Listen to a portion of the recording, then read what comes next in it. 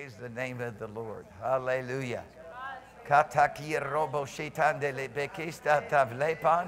Hallelujah. You know, it isn't going to be long. People are going to start warming up to the idea of having tongues, interpretation, and tongues back in the church. It's going to be long. There's going to be more than just a couple of preachers who know how to flow in the Holy Ghost. Hallelujah. It ain't going to be long. I'll tell you right now. God's people are going to take a hold of everything the Father's made available to them and going to start moving in signs and wonders and miracles and demonstration of the power of God. You know, this just kind of a brief review of the things I talked about this morning before I move on. You know, I talked about success, how you can be successful. And, you know, people just ears pump up, perk up or other. You know, when you talk about success, Father has given us a recipe for success in every dimension of our life. A lot of people just focused on having success financially and materially. Well, God will give you that too, but it's got to be Him giving it to you rather than you running after it and trying to say that you want, somehow your relationship's built around that. Your relationship can't be around that because you can't serve God mammon. Do you understand that? Because at every crossroad, when Father's trying to get you to a place of surrender to Him, get you to a place of letting go of your stuff so you can have His stuff, you're going to choose mammon every time. You're going to choose, taking care of yourself, taking thought of yourself, what you're going to wear, what you're going to, eat, where you're going to sleep. And, people are just stuck in that realm and they go, well, look, how do I ever get out of that realm? I mean, I'm just so inundated with it. I've been so conditioned to just do nothing but be responsible within a human framework. The Lord says, don't just forget about it. He says to us, He said, I want to show you success. Let me show you the model, Abraham. Abraham, come go with me. I'm going to show you a place you're going to go to, but I'm not going to tell you till we get there. I'm going to show you a place that we're going to go, but I'm not going to tell you till we get there. He's 75 years old. You know what? He's going to pack up everything that he has, and he's going to follow the Lord, and it isn't going to take long. And he's going to go through some challenging situations. He's going to go through some things that are going to make it look like what? This is the blessing of the Lord, but he's faithful to God. And by Genesis chapter 13, God has made him wealthy. Now, this is the wealth that God gives to establish His covenant. It's a wealth that comes miraculously. It's not a wealth that we, by our own arm of flesh, produce, because then we're chasing the wrong thing. I hear people all the time talking about how they're going to make wealth for the kingdom. He's not making wealth for the kingdom. Give me a break. God's already made it all. Hallelujah. He's made all the wealth. He's done. He's finished for that program, and He's looking for somebody He can trust it to. And so He says, don't go after these things. This is very, very difficult for us to grab a hold of it. But the reality of it is the Lord makes it so simple for us to agree with what's right and to totally refuse what's wrong. He says in Psalms chapter 1, He gives us the recipe for success. For me, the most important thing is spiritual success. The Lord wants your soul to prosper. People misunderstand soul prosperity. They misunderstand the soul. And they think, well, the soul is this and that and the other thing. No. The Hebrew word nephesh for soul and the Greek word suke for soul, it means your whole of your life, the whole of your existence, the whole of your being. That's what soul means. It's the whole of your being. Hallelujah. And praise God, we're far more than a face that's going to get wrinkled up. Praise the Lord. Are you with me? We're far more than hair that's going to get gray, and in some people's cases it's falling out, and you're exercising your faith going, oh Lord Jesus, please. Help me, Lord. But at any rate, Papa has given to us the ability to prosper and to be in health, even as our soul prospers. He's given us this wonderful realm of success, and He tells us what we got to do. And it's a little bit challenging because all the forces of hell and all the ways of men and all the things that you've been conditioned to agree with is imposing something opposite on you. Psalms chapter 1 makes it real simple. The Lord simply says, don't listen to the counsel of the ungodly. People listening to the counsel of the ungodly, right, left, and center. I mean, people talk about, I'm scared, we might go over there, might be a false prophet. Well, then how about the fact that you false prophet to yourself all the time? In other words, you're declaring stuff to yourself that is not the Word of God. It's not in the Bible. It's everything opposed to what Father said you're supposed to do and what you're supposed to be. Don't walk in the counsel of the ungodly. Not your ungodly counselor or anybody else's ungodly counsel. This is a recipe of success. I'm going to tell you right now, everything that God has promised us, all spiritual blessings in the heavenly realm is ours. We don't realize it because many times we're simply disobeying the laws of God. We're defying the spiritual laws of life and expecting to reap the benefits of God's abundant goodness that He has extended towards us. He's saying, listen, you got to let go of what you got so I can give you what I have. Hallelujah. You can't hold on to what you got and have what I have. You can't mix up the thing. I'm going to tell you right now, I'm not going to mix this up for you.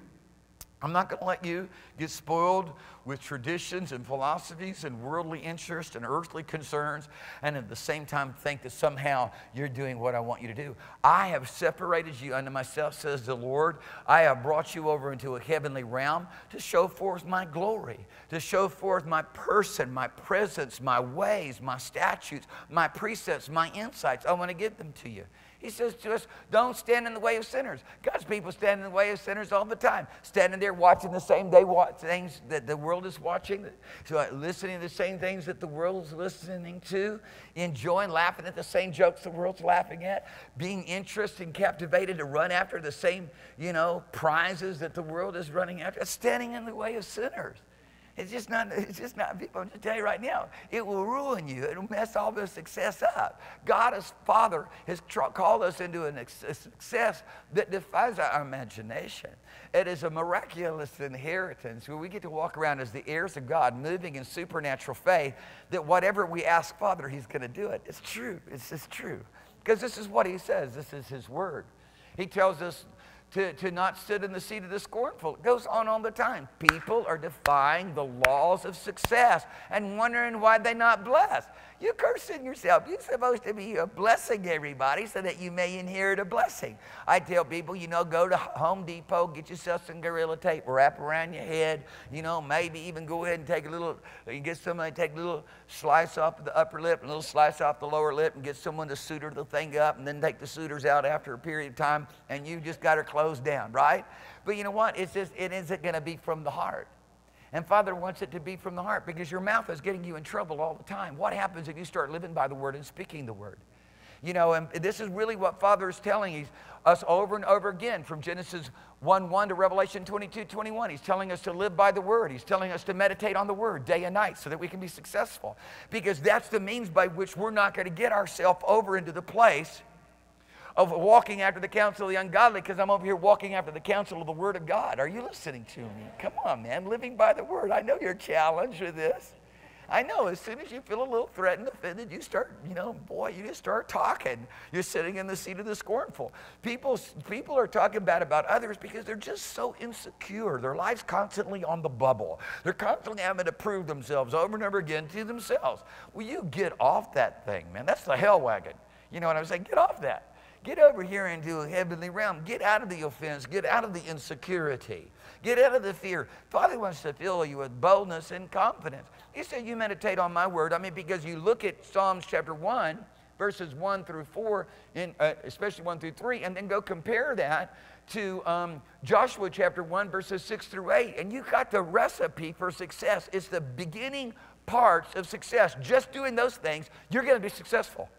And when people in the world begin to understand some of the basic demeanor and behavior that is wrapped up in that success, they become successful with it even though they don't know God. This is true. But what happens when all of a sudden we know God? I don't believe that there is anybody who's willing to walk with God like Abraham was willing to walk with God and trust Him on a level where God could give them as much wealth as He gave Abraham. I would imagine that Abraham was one of the top 10 wealthy people in the world. God gave him enough wealth to be a king. He did. He was probably compared in wealth. I'm going to imagine when God makes you wealthy, He does a good job of it. And God made him, Scripture says, gloriously wealthy. Read it, Genesis chapter 13, verse 1. What is the dynamics of that? The dynamics of that is risking everything, abandoning everything, saying I'm not going to concern myself with what I'm going to wear, what I'm going to eat, where I'm going to live. I'm going to leave the place where my home, my native home is, my home place of birth, and all of my provision and all of my protection. And I'm going to go out and I'm going to follow God in a way that I don't even know what it's all about, but I'm going to throw all of my trust into Him because I've discovered that He loves me and He wants to do something with my life, and He's amazing. And so I'm going to go all the way with Him. See, a relationship with God brings you into something that moves you past all of the rules and regulations, and the Word of God becomes spirit and life. And all of a sudden, you begin to understand, wait a minute, I got heavenly bread. I got the true manna. I'm getting to eat the riches of the Word through the living Word, Christ Jesus, every day. Oh, come on, people. I'm talking to you about success. I'm laying a foundation because I want to take you to another level here in just a few minutes. The Lord says, meditate upon my word day and night. He's talking to Joshua. He said, then you will make your way prosperous, and then you shall have good success. I mean, come on, if people would just listen. Father over and over again puts it before us to obey him and live, or the consequence of disobedience is nothing more than the realms of death and destruction. Father invites us to come and fellowship with him in a place where he's made available to us everything that he has. But if you refuse it, it's a void that Satan fills. Listen to me. It's a void that the lust of the flesh, the lust of the eye, and the pride of life fills. It's a void that fear fills. It's a void that insecurity and discouragement and condemnation and shame and all these other things that is a terrible way of life. I mean, Father has given to us the privilege, if we're willing, to be mentored by the Word. And that's really where it was at when you looked at the Old Testament. They were mentored by the Word of God. I mean, look at, all we can imagine about Enoch. He didn't have any dimension of what we have and was probably living under an environment and a culture of unrestrained iniquity. Think about it. In 1565 years, the devil and the demonic influence, it was so unrestrained that Satan had so corrupted men that God said in Genesis chapter 6, I repent that I made them. In 1565 years. It's been over 4,320 years to date since those events. And we haven't gotten to the iniquity that they were in, because obviously the Lord puts restraints on the demonic realm. One day in the future, those restraints are going to be completely lifted off, and it's going to get real ugly. It's going to get so bad, it's unimaginable. I'm not going to talk about that tonight, but it's a certainty. Most important thing is Enoch was walking in the most opposing situation that you and I could imagine. He was walking with the most, the greatest influence, if you would, of iniquity, and he didn't have all we got. He didn't have a Bible. He didn't have the dictionary of God to define his life, so to speak. He didn't have what we have on the level that I want to talk to you tonight about in terms of the ministry of the Holy Ghost, who manifests the Word, who makes the living Word a reality to us, who gives us the Spirit of wisdom and revelation. At the best, all he had was an oral tradition from his great-great-great-great-grandfather, Adam, to really, said. Really, that's where it comes down to, right?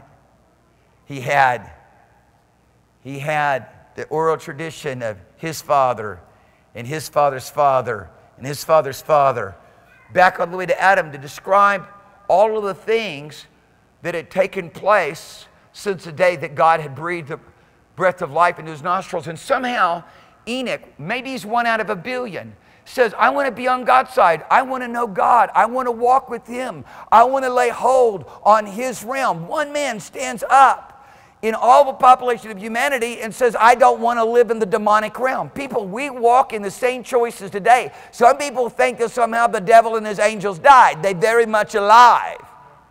And fleshly lusts war against our soul. And Paul said, be strong in the strength of the Lord and the power of his might, so that you can be well equipped to deal with these things that are opposing you, which are spiritual wickedness and authorities and principalities and powers and wickedness. Come on. Come on, they're live and well. And the subtlety of Satan, the way that he impacts people's lives, the only ability to discern is the Word of God and of the Spirit of God. One of the things I love about purity and holiness is walking in the purity and the holiness, and giving ourselves to purity and holiness allows us clear insight to not be in any way conflicted with all the stuff that the demonic could impose upon us that would create confusion of mind, no clarity of thought, no ability to really discern or see what's going on. You just totally compromise. I'm going to tell you right now, sin is a poison that alters your personality. Are you listening to me? God created you to be full of joy and praise and thanksgiving. He made fish to swim and birds to fly and you and me to praise, to live happy. Our lives, who we are, shaped in the image and likeness of God, was never designed to come under the influence and the burden of sin and iniquity. It makes weird, freaky people out of us. Hello, come on, monsters, I'm telling you, demonized, just turned out to look just like the devil. I mean, we were born in sin, and every day we were shaped in iniquity when we were born in this life. Praise God for His glorious salvation, that we might be born in righteousness and now to be shaped by the holiness of the power of the living God every day. God gave us a new heart and a new spirit so that our hearts could receive everything that He's giving, and our spirit could be united in one with Him so that we could hear what ears can't hear, see what eyes can't see, understand what's never entered in the heart of man, to begin to interact with the heavenly realm. You're going to have to make everything in your life about the privilege that God has given to us of living out the life of Jesus. Come on now. I'm talking about living out the life of Jesus, and He's also given us the privilege and the opportunity to live out His ministry, both His life and His ministry. That's the will of the Father for our lives. But I mean, let's just start with the life of Jesus. Come on, abundant life. I'm talking about a wellspring springing to where you're never thirsty again, rivers flowing, rivers of His pleasure streaming out of you. People, Satan has showed you pleasure centers that literally corrupt and defile the temple and are abomination to God. God, the Holy Spirit, wants to show you a whole nother pleasure center. Hello. The pleasures that are in His presence and the joy that is at His right hand. I'm telling you, come on. You think about joy unspeakable and full of glory and living in doubt and goodness all day. Just team up on those two. I'm saying, like, tomorrow I'm going to get up and I'm going to give myself to joy unspeakable, full of glory. I'm going to give myself to goodness. Who in their right mind would refuse that? Who? I mean, you got to be mentally insane to say no to that. Come on. Yeah. And insane is the right word. It's insane. I mean, you got to be totally whacked out of your gourd. To not just say, oh, I don't want no joy unspeakable and full of glory and goodness. I just want to be sad and sorrowful. I want to be upset, oppressed, and beaten down. I want to be depressed. I want to be medicated. Come on. I want to live in abuse and self-abuse and let everybody else abuse. That is a satanic realm, and people don't get it. I mean, come on, people. Let's get ourselves some revelation. Let's get ourselves some divine insight. Let us get ourselves some knowledge of the Lord and recognize. You think about joy unspeakable and full of glory. This is what Papa's made available to us. It's His disposition and demeanor. Look, when God talks to us, and I just taken out 2 fruits of the Spirit real quick out of the list. And there's more than 9. I've counted 26. There's more than 9, just the ones that are named there in Galatians. Listen to me. I've counted 26. Just think about it. And the Lord says, so to take out joy, and apply it as joy unspeakable and full of glory, as Peter applied it in 1 Peter chapter 1. And say, okay, I'm going to take that one, and I'm going to take goodness. And understand that goodness is what Moses seen when God passed before him in the Holy Mount. Exodus chapter 34, He said, I'm going to cause my goodness to pass before you. Yeah. Watch out. Watch out. The Word of God will mentor you. That's what so much of Father's message, and especially the emphasis starting in Deuteronomy, all the way through the Old Testament is so focused on the Word being able to mentor you, the Word of God being able to shape you, form you, cause you to understand how to walk with God. His Word is a lamp unto our feet and a light unto our path. It's the means by which we know the will of the Father. It's the means by which we know the way and the conduct and the behavior the Father created us to function in. He says these things aren't far beyond you. This isn't beyond your ability to function in and do. He says no in Deuteronomy chapter 30. The Word that I've spoken to you isn't far away from you. It isn't beyond you. It is in your heart and in your mouth. That's how easy it is. And I pray tonight that you get the Word of God in your heart and your mouth so you can start being successful. That you can start enjoying the good fruits of the things that the Spirit of the Lord has, hallelujah, blessed us with. And now I'm just going to make a shift here. Because now Papa's taking it to another level. Praise God.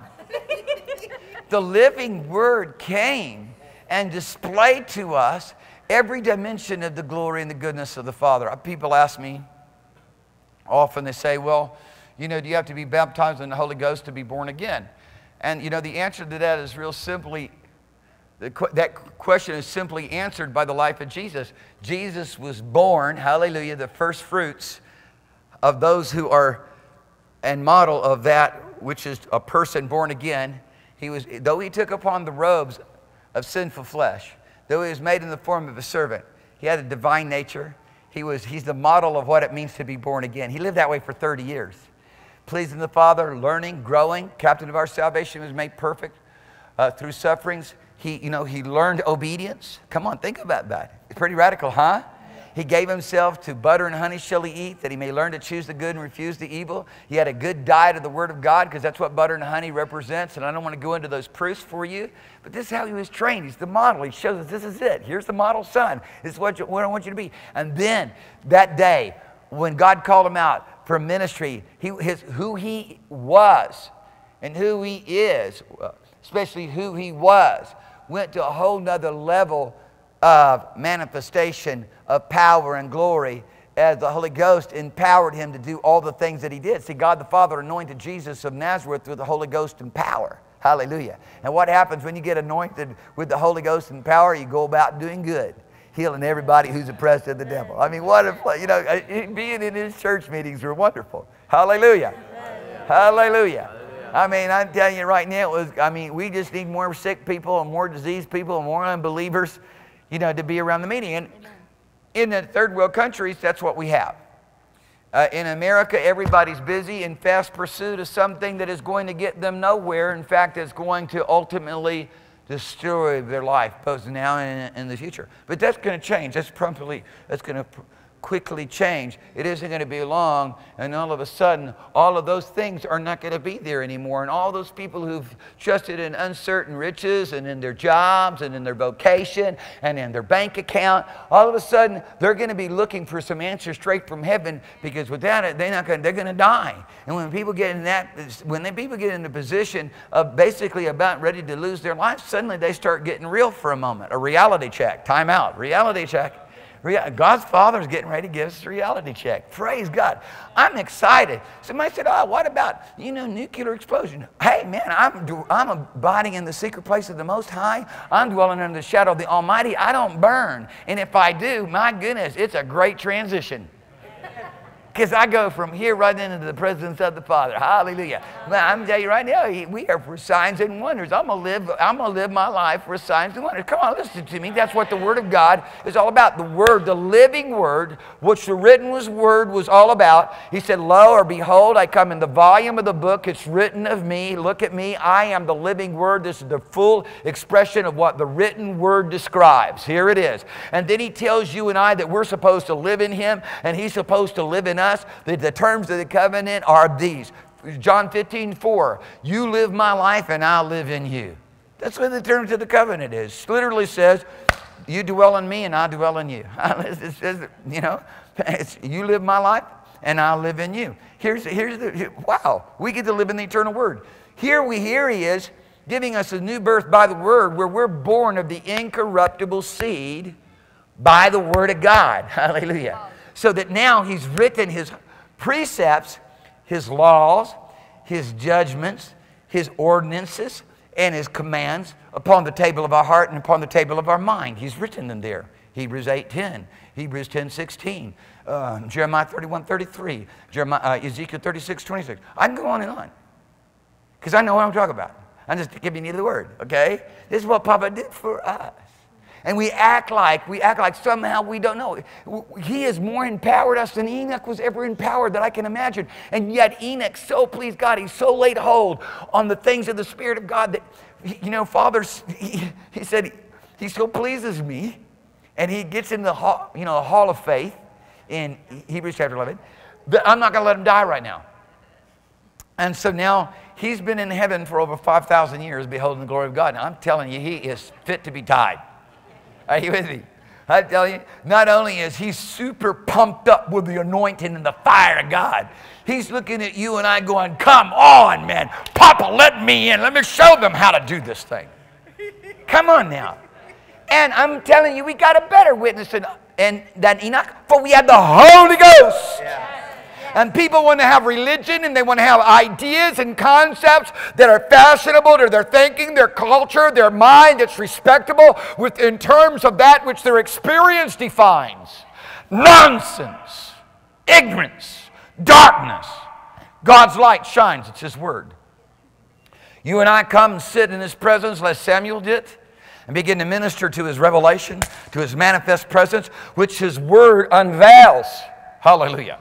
God the Holy Ghost is the one who's always making the Word manifest, both in Genesis 1:2 and also in Matthew chapter 1. Hallelujah. It's the Holy Ghost. The Holy Spirit came upon a young virgin, and that holy thing that was conceived in her was the eternal Word incarnate, whom we call Yahweh's Yeshua, or Yahweh's Yeshua, or the Lord's salvation, or Yehoshua, or Jesus. Here's Father's packaged present for you and me. The means to deliver us from our sin. The means to deliver us, to set us free. And I tell you, He's a better deliverer than Moses. And Moses didn't come around and say, look, guys, you know, I've come here to give you the word of faith, to give you the word of salvation, and then join them in the mud pits of Goshen, just walk around and talk about how they saved positionally by faith. My goodness. He went in there, He brought them out of that mess. Hallelujah. With the great signs and wonders and demonstration of the power of God. And Jesus is a better deliverer. A deliverer is one who comes to get you out of prison and set you free from whatever it was you were in prison to. Come on, somebody is going to have to begin to think different about the transition that took place when we were born again. No, we're looking for excuses to be conformed to the world. We're looking for the excuses to go ahead and live our life undisciplined and overrun by the powers of darkness. It ain't going to get you nowhere on that day. It won't get you anywhere. Jesus said, the word which I've spoken unto you, it will judge you in that day. Hello. When His word becomes spirit and life, I'm telling you, you're going to step into some relationship. It becomes food. As long as it's rules and regulations, it's religion. But when it's spirit and life, it's relationship. Hallelujah. Woo! Come on, people. Come on. Hallelujah. The letter kills, but the Spirit gives life. Praise God, and the Holy Ghost done touched me. I love the Word of God. Hallelujah. You know, I've studied and, you know, with people in school that are Haredim and ultra-Orthodox, is what Haredim is in the Jewish community. And, you know, just a lot of people that have been giving themselves to the Word of God. Boy, they can quote the Word of God in the original language in Hebrew, Ivrit. But you know what? It has not profited them anything. They don't know. They've never experienced a single thing they're talking about. It's all nothing but mental assent. It's all nothing but knowledge. Because only the living power of a miraculous working grace that only is found in Christ Jesus can make the Word alive in you.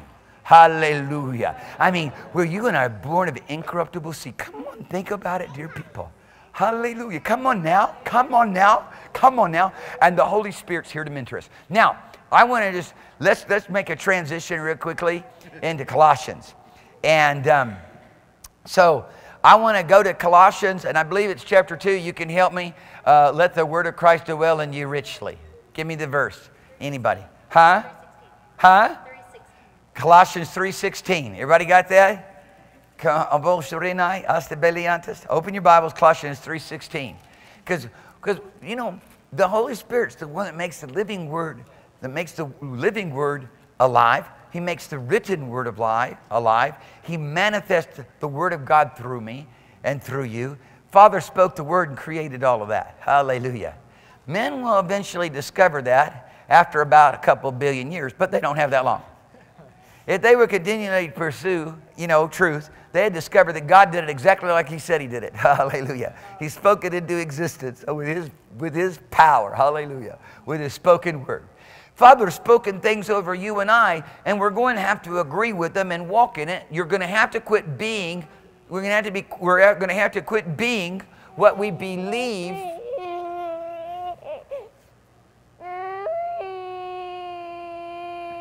No, Anna. Touch her right now, Lord Jesus. Her mom and dad's gone, and so she's fussy. And we're going to have to help her. Now, right now, in the name of Jesus, get happy. Lift your hands towards heaven. Thank you, Lord Jesus. Touch her.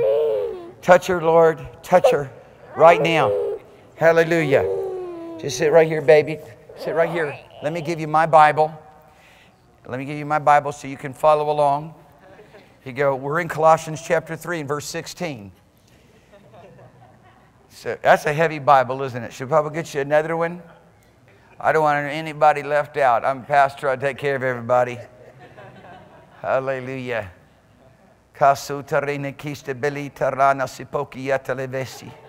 Hallelujah. Praise the name of Jesus. There's a Bible your size. Hallelujah. People, I'm talking about things that if you'll start doing tomorrow, you're going to be successful. I'm going to tell you, I'm talking about things that if you start doing it, you're going to start enjoying what it means to be an heir of God and to have all that Father has now available to you where you can access it. Father makes it really simple. He says to know the love of Christ which passes knowledge, and there you're going to be filled with all the fullness of God. How easy could it be? And how wonderful could it be? What a great activity that we can involve ourselves in and immediately step over into all the fullness of God. There is every realm of all that man could ever think or ask. Just the ability to just sit down and have that kind of fellowship and that kind of communion. And Papa takes it beyond that. He resources us with everything, with every spiritual blessing, with all that we have need of. You know, I'm going to say this again. I said it this morning, but just by way of just really just trying to get you in here and set this up, because I don't know if people have really listened to this. When Jesus was addressing the rich man, and he was telling him, look, all that you have, you need to go sell it and give it to the poor. The rich man couldn't hear Jesus properly. You know, he's thinking that he's got to give up a whole bunch of things. No. He was just going to remove out of the way those things that was hindering all that God wanted to bless him with. That was all that was going on. It's proven, too, because the disciples then said, wait a minute, how about us? We've forsaken everything for you. Jesus said, nobody forsakes everything for me and for the kingdom except they're going to get 100-fold in this life. Think about that. He could have told the rich man that too. He could have said, man, you don't know what you just did. The rich man, imagine the rich man said, okay, I'm going to go do it. And he goes and he does it, and he comes back and Jesus is going, you just passed the test big time. Baby, you're sitting over here. You're sitting on this end, darling, right over here. You're sitting over here. Oh. Thank you, Father. Lift your hands towards heaven. There you go. Father, touch her right now in Jesus' name. Hallelujah. Mom's in Australia. Jesus is here. Remember the conversation we had last night? Huh? We were watching Jungle Book together, and you know, she said when Shere Khan's coming, and she said, well, no, Shere Khan's coming, we're in trouble. And I said, no, we're not in trouble. She said, yeah, because Jesus is right here beside me. And if anything comes after me, he's going to protect me. I said, exactly. We got no problem. So you can even preach the gospel from Jungle Book 1. Come on, people. Come on. I pray in the name of Jesus Christ, you'll take up the identity that has been given you in God. I pray in the name of Jesus Christ of Nazareth that everything that Father has defined you to be, you will allow that definition to be that which you believe. That's how you act. That's how you move. I mean, when somebody persecutes you, you're looking to the Holy Ghost and saying, feel me right now so that I can bless them. Come on. I mean, our response needs to be the response that the Lord gives to us by His Word, where we're not searching around wondering, wait a minute, what is my proper response? What is my proper approach to the situation? How is it that I'm supposed to live out my life? Look at the servant of Abraham. Hey, sweetheart, you might have to go take her up and give her a little spanking. Why don't you go with Mimi? Get some corporal punishment. Because if it doesn't work one way, it's going to work another. Hey, just leave her here, baby.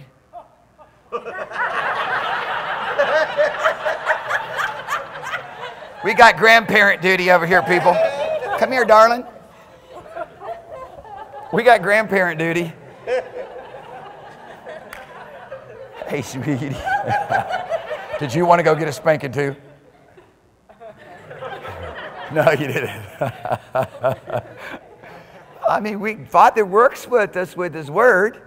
He tries His best to talk to us, reason with us. He bless us.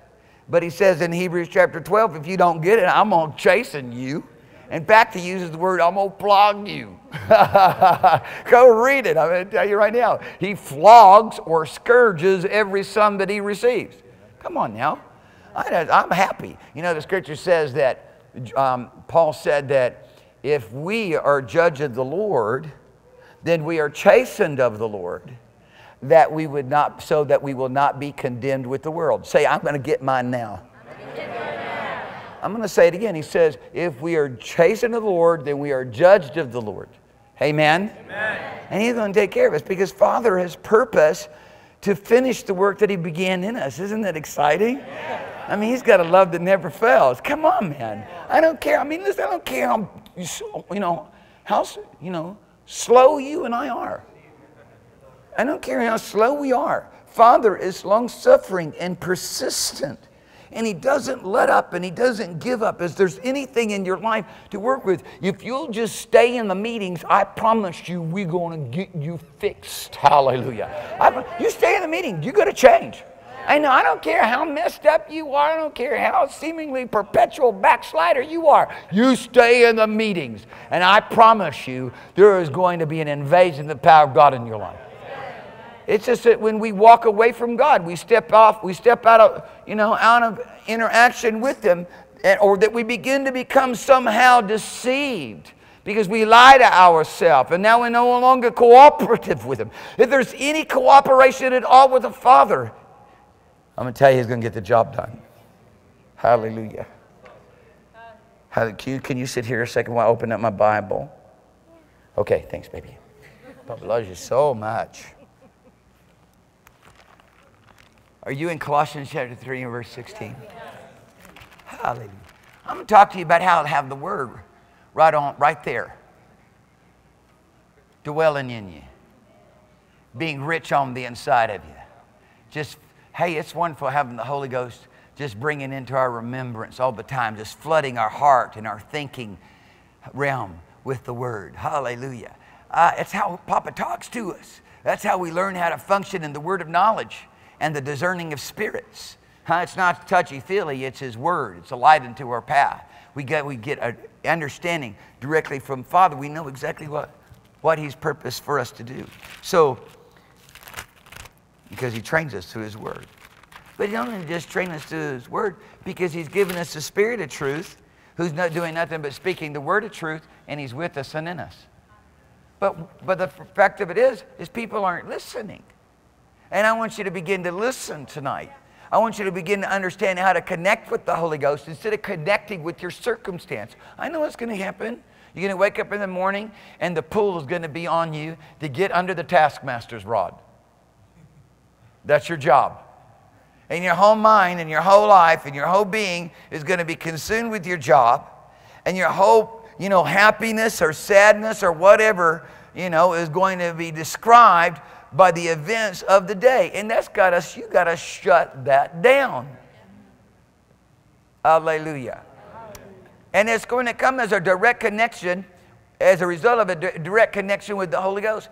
I'm going to talk to you, because what I'm saying here is as you begin to give yourself over to what God's Word says and what the Spirit of the Lord is showing us and teaching us and empowering us to do, you're going to find yourself living out the life of a sign and a wonder, living out divine provision, living out divine protection, living out a divine perfection going on of an interaction that is totally supernatural. It's a heavenly life. You can have days of heaven upon earth right now. Enoch is one person in the midst of every opposition that you and I could ever even imagine, and beyond what we can imagine, waving at us and saying, hey, this heavenly realm on earth really does exist. Come on, okay, why don't you come on over? And Jesus is the door into that realm while we're sitting around all beaten up and sad and sorrowful and depressed. Hello. Hello. Hello. Some of you look just like Anna. You're on the verge of, I can see some of you on the verge of, and inside you're Anna, outside you're holding it together. You got yourself your adult discipline on here. Father wants to take all that discontentment away. He wants to take all of the anxiety away. He wants to take all that sorrow away. He wants to take all of that conflict away, all that compromise away. He wants to bring you and I over into a place of just surrendered over to what God, the Holy Ghost, wants to do through our body, through our being. You know that the body without the Spirit's dead. Your body is just an instrument that the Spirit moves through, like a pianist gets on the piano and plays. The piano's dead, it's silent, can't do it. Hey, piano, would you please start the key of G? I want to sing a song. Piano. Piano. Piano. Amazing. You're sitting there and you're doing nothing. The musician's not there. It's the Spirit that plays our life. And our spirit has been joined unto the Holy Ghost and made one spirit with Him. But it's decisions, it comes down to decisions that you and I are constantly making. And Father is in the midst of it, wanting to perfect everything that concerns us so that always our response, always our demeanor and our disposition has been defined in Him. So we begin to hook up with Him. When we hook up with the Word, we're hooking up with Him. All heaven's mobilized to come and help us, strengthen us, uphold us, give us everything that God has said. The big issue is there's a very few people that really believes that God is a present person right now, a God that is very near to us and very present in time of need. Hallelujah. It's time to change. Hallelujah. Come on now. Come on now. I got one hand clap, one hand raised, 5 people smiling, 3 people glooming. Come on, people. Come on, you're going to have to participate with these things. You're going to have to lay out. You're going to have to lay hold on them. You're going to have to reach out and say, I'm taking that. You can live in the disappointment of all of your failure and all the things that you've not been willing to do or able to do or understood how to do. Or you can say, man, I'm going to tell you right now, my life's not over. I'm now set up to live better than I've ever lived before. I'm now set up to do it right better than ever before. I'm set up now to move with God, to yield with God. I'm done with me. I'm telling you, that chapter's closed. It's closed. In fact, we're throwing that book away. I'm grabbing this one. I'm going to live this one. Huh? I mean, come on. How long do you have to beat your head up against the wall to realize it hurts? Come on. Come on. There's a life, an abundant life, a grace, a gifting of God that men have tried to explain away. I tell you, His Word is alive and living today. And everything that He said, He's right now present and able to bring it to pass. And anybody who's willing to go all the way with Him, He's looking for some obedience, which is the only legitimate response to His love. Yeah. So He says. So He says. He says. And I'm going with what He says. Yeah. Men say different. He says. If you love me, you'll obey me. Hallelujah. And our living God is here perfecting obedience in us through the spirit of obedience. And what is He trying to get us to obey? He's trying to get us to obey happy, love, good, fun, reality, blessings. Come on, look at what He's trying to get us to obey. Hello! Look at what He's trying to get us to cooperate with. Abundant life, rivers of living, rivers of His pleasure, rivers of His pleasure. Hallelujah.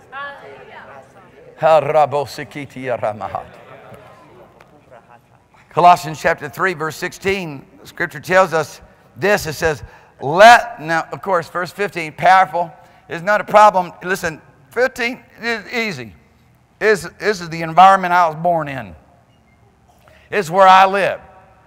Let the peace of God rule my heart. I'm going to tell you right, whew, my. If people would stop overriding peace, you get smarter than you could have ever imagined you could have ever been.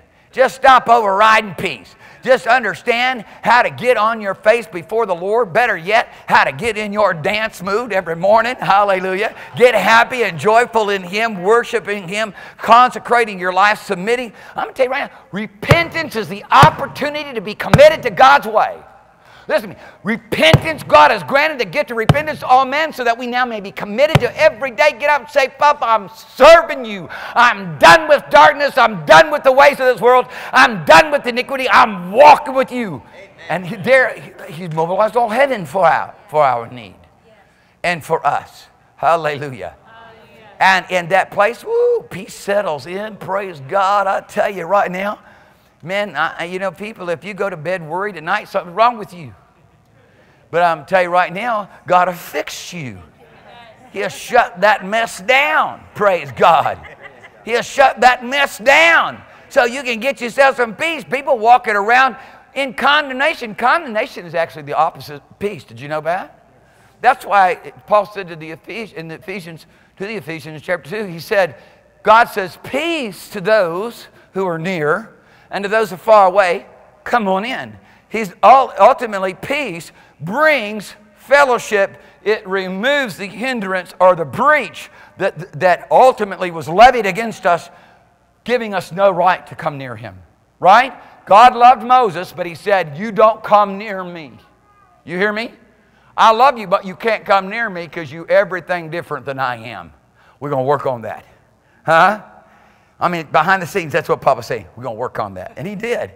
Because I'm telling you right now, Moses laid hold on that encounter with God, said, I can't get enough. Papa said, you got to go. Listen, you can't have any more. You'll die. He's like, he don't even hear what he said. Nothing about die. Didn't even matter. I don't care if I die. I want more. Hallelujah. Come on.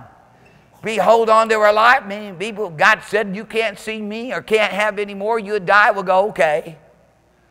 I understand. Not Moses. He didn't hear nothing about die.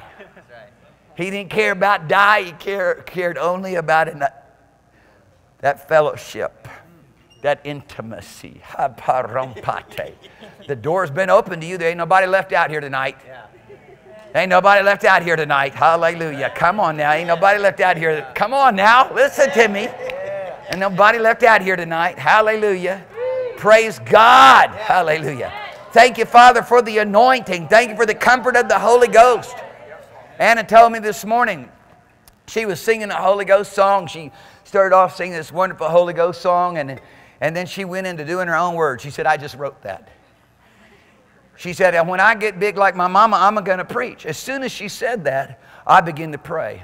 And not out loud. I said, Father, I thank you for protecting that. I thank you that you've made available all heaven's power and authority so that that commitment can be kept. Hallelujah. And it's available to me that when I begin to speak to you, when I begin to ask you, come on people, listen to what Father has made available. That all we got to do is ask, and the flow of the Holy Ghost will begin to bust out of us.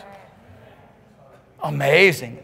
We want to sit around and be religious. Want to sit around and learn some multivariable equations or be all stoked on ourselves because we understand physical chemistry, which only a half a dozen people in the world get. And it's nonsense, people. Huh? Oh, I can do half equations. Big deal. Huh? Oh, I can do math I can do integrals that you can't even forget about it. Papa's offered you the opportunity to walk over in fellowship and oneness with Him, with the outworking of the power of the Holy Ghost to be moving through your life on a way that was beyond what Enoch could have, beyond what Elijah could have. And we're going to do what? You're going to do what? Huh? People sit around so sad, so beaten down, so under the cloud of depression and religion trying to tell me about how much they know about God. Yeah, right. You might have drank the Kool-Aid, but I didn't have any. Come on now. There's a cloud of glory that you and in His presence is fullness of joy. Don't you tell me about how the Holy Ghost is flowing through you when the joy isn't there. Give me a break. And listen, the reality of it is, though, He wants to mature you, develop you into the place where you can live in happy, where you can live an abundant life. But you got to cooperate. You got to at least get a little bit, half a smile, like maybe just paralyzed on one side. Half a smile, something, a little grin, a little crack in the door. He's banging on the door of even those who've refused him. He's banging on the door of those who are lukewarm, that he said, I'll spew you out of my mouth. He's still banging on the door, saying, if any man will open the door, I'll come in and I'll fellowship with you. He pleads with us night and day. And people still want it their own way. Come on, people, it's time to hear the word of God. Just obey the word of God. Humble ourselves under the mighty hand of God. Come under the rod of his word. Praise the Lord. It's good. Say, God, Father, I'm hungry for everything you got. I want more. I want more of that which you're supplying. I want to mature in those things that you are doing. I'm going to give myself to your word. Not to just read it, not to just intellectualize it, but to do it. I'm telling you, if people would just do Matthew 5, 6, and 7, their whole lives would be changed. They'd come into success. Matthew 5, 6, and 7, that's it. Huh? Come on, people, let's get focused here. And that's just simple things to do in response to the situations that you encounter so that your response looks like the love of God. That's all it is. Bless when you're cursed. Bless when you're persecuted. Love it when you're hated. I mean, this real basic show and display of God's love. Hallelujah. I mean, one of the things that the Lord dealt with me, it was recent, it's within the past year, maybe a little bit more, was that he wanted me to give myself to loving people the first 3 seconds that I met them. In the first 3 seconds, love them. I had no idea the level of human influence and even demonic influence that I gave place to by being of any other disposition. You give yourself to loving a person, because what's going to happen is immediately is going to happen unless there's some kind of chemistry. I don't know what that is. But, you know, there's going to be suspicion, criticism, fault finding. There's going to be all these various different events going on, interplaying with this. Everything, the elevator, you know, you look from stone to the top of the head, down to the bottom of the feet, back up to the top of the elevator. Sizing a person up. Nonsense. That's giving yourself over to the prince of the power of the air. I'm not doing it. I've given myself over to Almighty God. He bought me. He paid for me. He has a receipt. He has the receipt of my life. I'm not going to deny the Lord who bought me. You know, when we read that in Thessalonians, people think, oh, well, they're just denying Christ Jesus. No, they're denying that He bought them. They're denying that He has brought them into a place where He is their master and we are His servants, servants to obey Him. We've resigned our own will to say, I'm only living to do your will, Father. I've said now, I'm not going to do my will no more. I'm not giving no place to it. I've drawn a bloodline between me and everything that is in the world, and there's no way that Satan can cross over the bloodline, and I'm not going to cross over to him.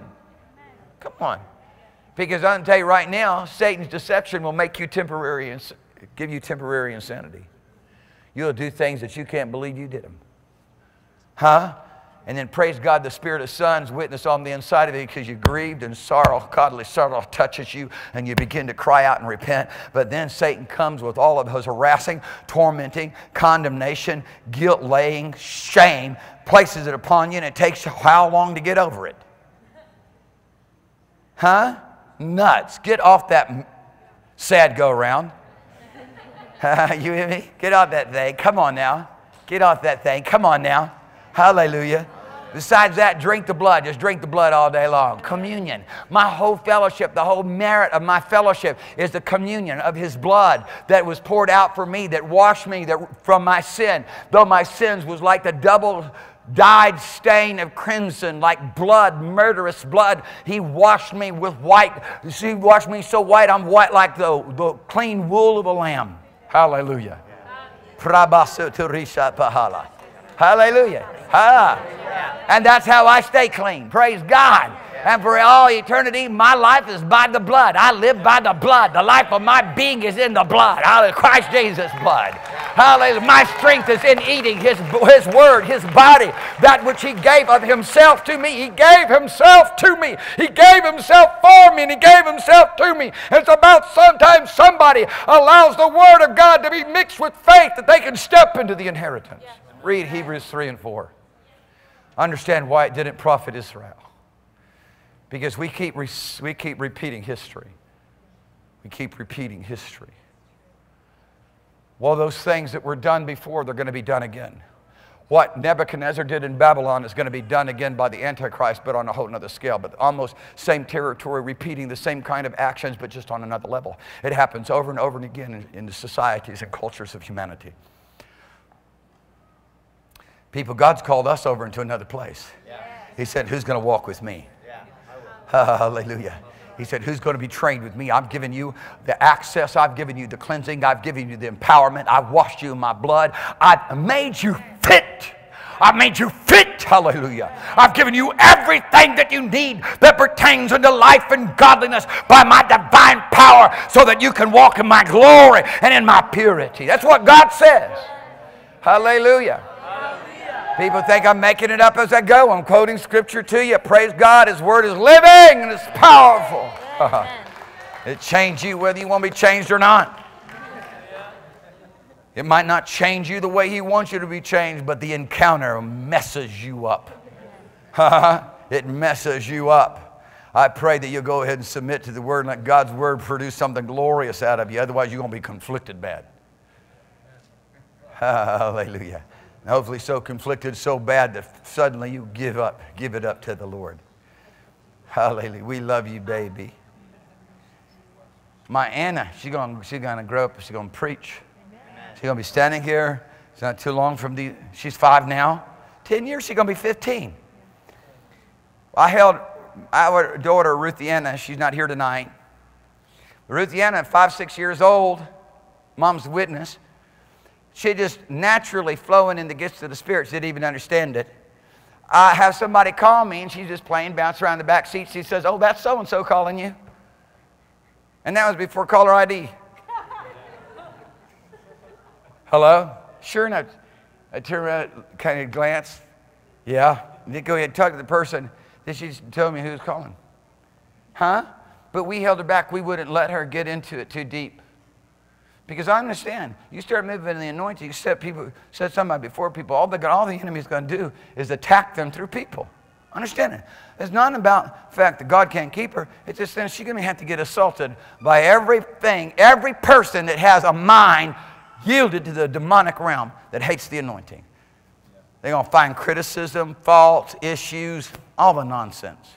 So we held her back till she was 15, 16, really. Ain't going to be long. Anna's going to be 15, 11 years. She's going to be 16 years old. We're going to let her go. Hallelujah. I know, depending on where we're at that time, we might just actually let her go earlier, even if all that stuff's coming at her. Huh? Because I'm looking at Father sending His fire, such a strong wind of His presence is just going to shut the stuff down. Yeah. You're going to touch His stuff. Papa loves us, but you're not going to touch His sacred stuff. You're not touching His sacred stuff. Are you not going to touch His sacred stuff? Uzzah got all, Uzzah got all uppity. You know what I'm saying? Uzziah, rather. Uzzah and Uzziah. Uzziah got all uppity. Uzzah was actually an angel. Uzziah got all uppity. He was doing good. He was walking with God. He was doing the right thing. He was getting blessed. So he thought one day, I'm going to go in there and be like my great-granddaddy David, King David, and I'm going to offer some incense in the holy place. So he goes in, starts offering incense. The priest come rushing in and said, what are you doing? You have no right. You're not anointed to handle these sacred things. And he starts getting all, responsive on him and everything. Next thing you know, leprosy breaks out on his forehead. Suddenly, he's willing to be rushed out of the place. Huh? And he spends the rest of his life in the leper's house. You don't touch, He loves us. You're not going to profane His holy and sacred things. There's a mercy on us. But there is a mercy on us. But I'm going to tell you something. I've watched people get in all kinds of trouble because they sought God, stepped into a realm of the anointing, and then continued to play their earthly gains on God in that anointing. You don't mess with that. You don't mess with that. This is sacred. Father wants to develop you and I because with a hunger and a thirst. It's free, but it ain't cheap. God gives it freely, but it's still sacred. The holies of holies is as sacred today as it was then. It's just been moved into our hearts. Amen. In the Holiness Revival, a preacher's daughter wrote a song, said, take my will and make it thine, it shall be no longer mine. Take my heart, it is thine own, it shall be your royal throne. Come on, man. Hallelujah. Wow. Think about it. You can enthrone him upon the very seat of your heart and your affections. Tomorrow, tonight. When that happens, a smile going to begin to take over you. Come on. Hallelujah. Loneliness is going to go far, far away from you. Huh? The void isn't going to be able to captivate you. You're going to be so filled to overflowing, you're going to have like rivers coming out of you. Somebody says, well, you like something? You say, I don't have room. Enemy comes along and try to give you something, there's no room. See, it's floods of heavens coming out of myself. I have no room for what you're peddling. I have no desire for it either. I'm so overwhelmed with the divine pleasures and the divine goodness of His presence, I have no room for your trash, for your slop. Hallelujah. Let the peace of God rule you. Just by going ahead and just submitting yourself to God. Hallelujah. Hallelujah. To which also you are called in one body, and be thankful. He says, let the word of Christ dwell in you richly. Listen to this. We're talking about that means by which God forms us and develops us. We're talking about the power of life that makes us successful, that's going to cause us not to listen to the counsel of the ungodly, going, nah, I'm not doing that. To not stand in the way of sinners, say, I'm not watching that. I'm not interested in that net. I'm not interested in that mess. I don't want that. That's pulling my heart over into another realm. It's pulling my heart over into lasciviousness. It's pulling my heart over into some kind of filthiness. It's pulling my heart over to some kind of earthliness, some kind of other interest. You listen to these you listen to these, these motivational speakers and success speakers. Man, by the time they finish talking, you feel that you want to go buy the whole $15,000 package because you're going to be, you buy it hook, line, and sinker. I mean, they hypnotize you, and it's like, it just takes your heart and your affections off into a whole nother realm. I'm not going to listen to that stuff. I'm not going to listen to the hissing of that snake. I'm not going to give myself over to the hypnotist of this world to try to captivate my affections to be involved in something else. Listen to me. Why? Because the Word of God's on the inside, flooding on the inside of me, saying, you're my heir. I bless you with all spiritual blessings. Do this. I want you to lay hands on the sick. I want you to command the devils to go out. I want you to represent me in the realm of love. I want you to learn how to speak by the Spirit instead of speaking earthly. I want you to put on the mind of Christ, the mind of the Spirit. I want you to be clothed with the mantle of Almighty God. Be endued with Christ the Lord Jesus. Hallelujah. Put on the Lord Jesus Christ. Hallelujah. And make no provision for that which wars against your soul. Did you see how I took those two verses of Scripture and brought them together? Put on the Lord Jesus Christ and make no provision for the flesh to fulfill its lust. In other words, abstain from fleshly lusts that war against your soul. So I just simply said, put on the Lord Jesus Christ and make no opportunity for those things that would war against your soul. Hallelujah. Come on. Hallelujah. Marabate. And somebody said, well, I want to do this. How do I do it? Well, let's just look at here for a second. He said, let the word of Christ dwell in you richly in all wisdom. Hallelujah. That's my divine insight, Hallelujah. Wisdom is knowing what God is doing and doing it with Him. Isn't that good? Right? Wisdom is knowing what God is doing and doing it with them. Hallelujah. What a great reward. What a great blessing that comes out of this. And then he says, in teaching and admonishing one another. And look at what happens. In teaching and admonishing one another, when the word of Christ is allowed to dwell in you richly, what's going to happen? There's going to be psalms and hymns and spiritual songs. You're going to be singing and making a melody in your heart. There is a worship that is going to be going on. There is a praise that's going to be going on. I looked at a number of different people over the past couple of months that were sick and in disease, and I looked at them, I said, do you know how to dance? And they looked back at me like, what? I said, do you know how to dance? Well, I used to. Well, let's try it again. Let's warm up those old dancing muscles. And now let's go ahead and start dancing before the Lord, because you don't look like you've had a good happy moment for a long time. You don't look like you've had a good rejoicing and joyful moment for a long time. You can't tell me you're going to praise if you're not happy. I'm telling you, that is just absolutely whacked out. You got to be happy to give thanks. You got to be happy to praise. So I want you to start dancing. People get up in the morning and start dancing. If you don't get happy just dancing, go look at yourself in the mirror. You'll start laughing at yourself, and that's the first step towards getting happy. And then start delighting yourself in the Lord. Start worshiping and start giving Him praise. Start understanding that there's a real action and activity to faith to begin to interact with the Almighty God rather than sitting around all sorrowful and sad wondering why He don't come help you. God, why don't you come help me? Oh God, why am I in this situation? Oh God. He don't want to be around that. You don't want to be around that. You would like to get out of you. I'm going to tell you right now, Papa's not going to hook up with that stuff. He goes where the joy is. He supplies it, and He's only going to be around. Father's not going to be around sadness and sorrow. He ain't going to be there. He can constantly say to us, come on up. Come on up. He came down, it's done. He's gone up. He said, come on up. He said, come on up. He said, one of the biggest lies that's been told in the church is that picture of that beach scene, you know, two sets of prints in the sand, and now there's one set of prints in the sand, and I asked the Lord what happened. He said, well, I carried you through that. Give me a break.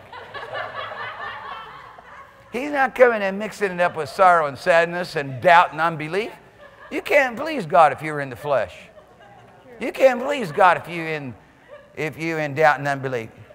It's impossible to please God without faith. I said it's impossible. I said it's impossible. I said it's impossible because God said it's impossible. God said you cannot please. Paul said you can't please God, anyone who's in the flesh. But you're not in the flesh, you're in the spirit. God's a spirit, you're a spirit. Let's get into this realm of heaven. The Word tells us how. The Word of truth tells us how. Hallelujah. Hallelujah. Hallelujah. Now, there is a corollary verse of Scripture to this. Ephesians chapter 5. And here's where the Lord's telling us. He said, don't be unwise. He said, don't be unwise. That's how the translators translated it. Actually, the Greek word is maru, which is derived from an Arabic word, moron. Yeah, sure is. Actually, moron is an Arabic word. You didn't know you spoke Arabic, did you? Arabi, moron. It means fool. So I mean, I like the impact of that. It's like Father loves us. Don't be a moron anymore. I'm giving you the Holy Ghost. Be filled with the Spirit. Now listen, He tells us this is how we redeem the time, for the day is evil. People got all these ideas about how they're going to redeem the time. Some people are so clueless they think Hillary's going to do it for them.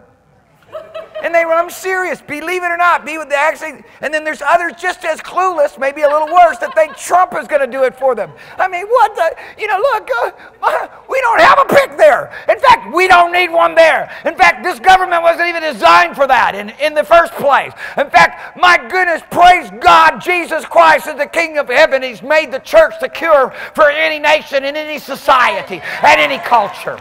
Hallelujah. My goodness, I'm about to stand up and start applauding and getting excited about my own preaching here in just a couple of minutes. Somebody's delivering the word. Somebody's telling it like it is.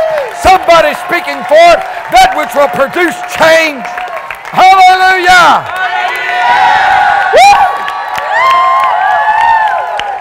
God works every miracle by His word. He proved it in the living Word, Christ Jesus. every salvation, every cure, every remedy, every encouragement, every power of God displayed to destroy the enemy of your soul. The Word. Amen. The Word. The Word. In the beginning was the Word. The Word was with God. The Word was God. And the Word, the revelation, the declaration, the proclamation, the definition of Almighty God was manifested, made flesh. Come on, I'm going to get over here. I'm going to jump right on in here. I'm going to get so deep in this realm of divine power and God's goodness and glory and this wonderful work of salvation. You can't find me. You can't touch me. I have no logical interaction with the realms of men's thinking. Hallelujah. I'm going to step over into this place where God looks at as though it's just, He looks at the children in the Spirit and says, go raise the dead. I give you so much power in the realms of the heavenly to represent me. Go raise the dead. Yeah. Go cast out devils. These are my people. That's what He says. These signs shall follow them that believe in my name, that cast out devils.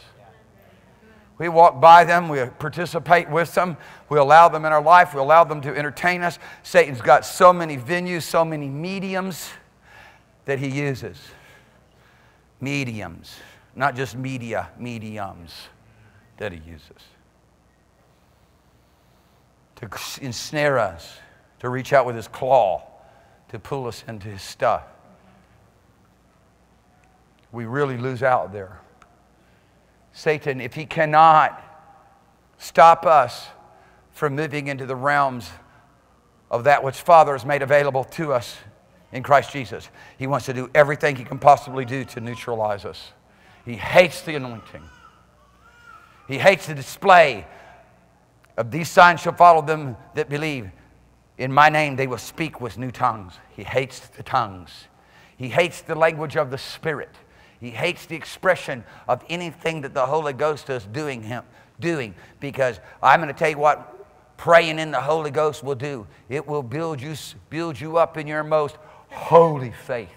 And when you're walking in holy faith, watch out, every devil in your way, I'm telling you right now, is trembling. They know their moments are numbered. Hallelujah. Praise the name of Jesus. He says, don't be unwise, be wise. Redeeming the time, for the day is evil. Don't be drunk with wine. Today we have people walking around in the church. 40 years ago in the church, it was known to be a demonic power associated with alcohol. We've lost any spiritual discernment. What's happening is people are walking around with a cup of judgment in their hand, because all the way through the Scripture, a cup of wine in your hand declares the judgment of God is upon your life. Go read the Bible. People are a prophet to themselves. They prophesying over themselves. They so devoid of discernment and understanding. They're walking around in a stupor, in a drunken state, with a cup of judgment in their hand. Oh yeah.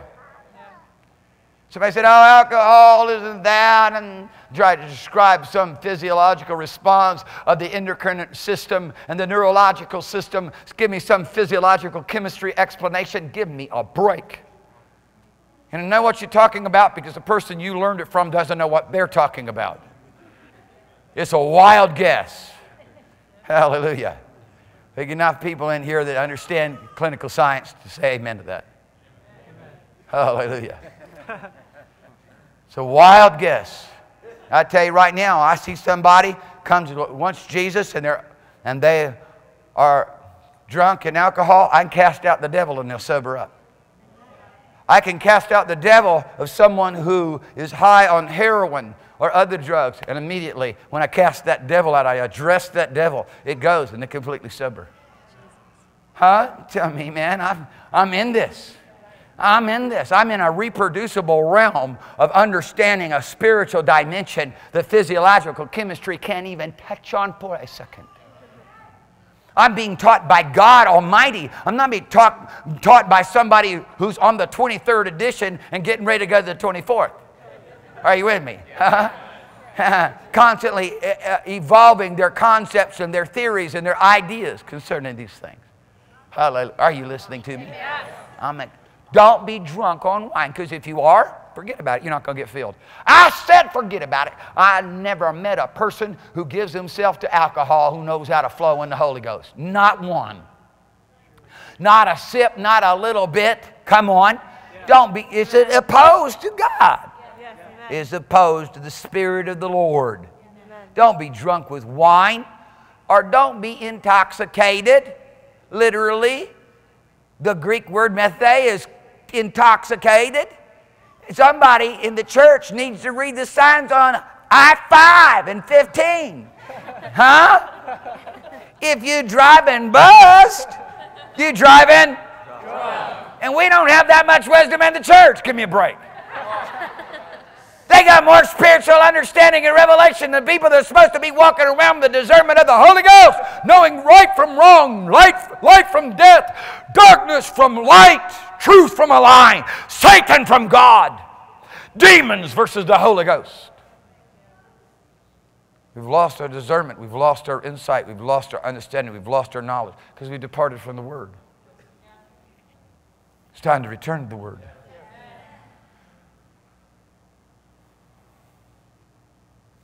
It's time to return to the Word. Women were practicing witchcraft in Ezekiel chapter 18, Ezekiel chapter 16, saying they were the prophets of the Lord. Men were lying with cult prostitutes at the tabernacle door, saying they were worshiping Yahweh. Deception has no end. The immorality and the witchcraft and the sorcery that has so taken over the house of God, God says to Ezekiel, come and let me show you what they're doing. Let me show you how they profaned everything from the court into the inner sanctum, and say it's by me. And everyone lights their candles and their incense and worships their God with their debauchery, with their sexual immorality. Just read it sometime. Hosea chapter 4, verses 11 through 14. Ezekiel chapter 8, and most of the whole chapter. They were saying they're worshiping God. Wherein have we disobeyed you, Lord? Everything you've done, everything you've been doing is an act of disobedience. So God could have responded. People, deception has no boundaries. Deception has no logic. Those who are deceived can't see it.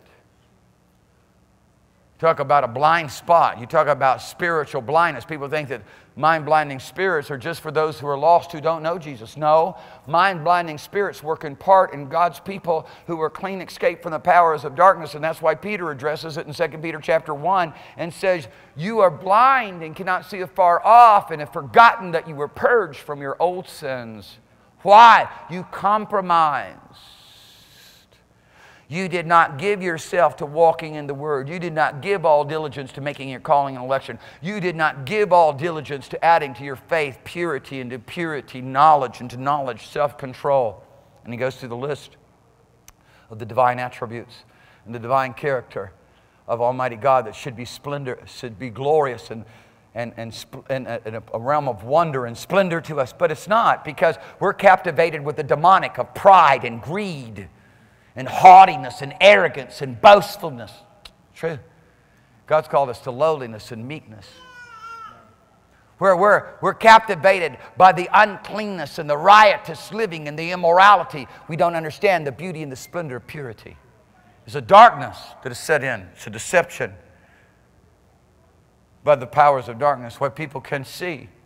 Tonight the Word of God is shining like a light in a dark place. You do well if you take heed unto the Word. There's a light shining in a dark place. I'm quoting Scripture just in case you don't know it. Hello. And just in case you are unaware. These are not my skills of oratory. This is the Word of the Lord. Hallelujah. His Word is in me. And by the power of His Word, I've conquered Satan at every point. I write unto young men because His Word abides in you. And you've defeated Satan at every point. You've overcome the wicked one. Thy Word have I hid in my heart that I might not sin against you. His word is living and powerful and sharper than any two-edged sword. Hallelujah. Dividing asunder joint from marrow, soul from spirit. Is a discerner of the thought and the intent of the heart. By it, he framed the heavens. Hallelujah. Hallelujah. Hallelujah. God upholds all things by the word of his power. Hallelujah. God, in times past, in divers manners, spoken to the fathers by the prophets, hath in these last days spoken to us by his Son. Oh, Christ Jesus is speaking. The word is speaking, whom he's appointed heir of all things, by whom also he made the worlds. By whom also he made the worlds. By whom also he made me. He made you a new creation, a new creature, washed with the water of regeneration, renewed by the power of the glorious working of the Holy Ghost.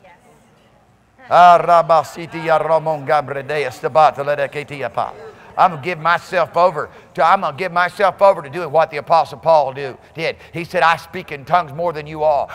He had the goods I want. I'm going to do what he did. I don't care what religion says. I'm going to do what he did. I'm going to give myself to that which Father poured out on the day of Pentecost that he called the promise of the Father, the treasure chest of heaven. I don't care what religion says. I want more of this expression of the divine power of God Almighty.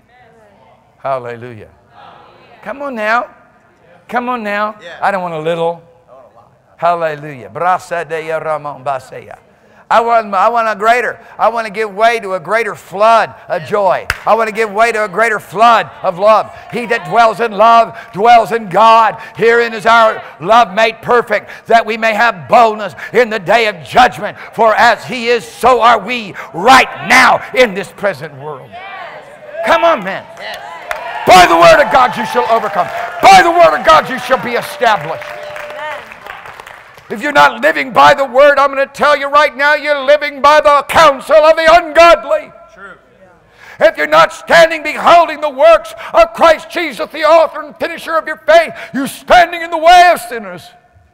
Understand it. If you're not speaking the testimonies of the Lord, allowing his wonderful expressions to be made manifest through you, you're sitting in the seat of the scornful by default.